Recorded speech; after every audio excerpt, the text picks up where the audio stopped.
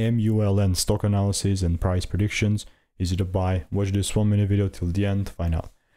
So looking at Mullen Automotive, bearish market. I mean, I'm not gonna say twice. I mean, it doesn't really matter because previously I was bearish still. You know, I had this idea and it looked like this. And do you know how much if the people were cooking me in the comments, and you know, I said I'm still standing on business because I was like really still sticking to my strategy that I've previously tested for like 26,000 videos. So yeah, that delivered. You know, this is before 4 days ago, after this one right here. And if I search Mullen, it's gonna be even a more interesting approach here.